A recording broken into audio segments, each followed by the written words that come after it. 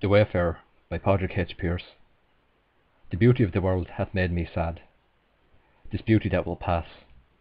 Sometimes my heart hath shaken with great joy to see a leaping squirrel in a tree, or a red ladybird upon a stalk, or little rabbits in a field at evening, lit by a slanting sun, or some green hill where shadows drifted by, some quiet hill where mountainly men hath sown, and soon would reap, near to the gate of heaven, or children with bare feet upon the sands of some Ed sea, playing on the streets of little towns in Connacht, things young and happy.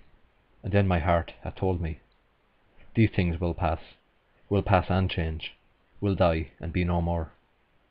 Things bright and green, things young and happy. And I have gone upon my way, sorrowful.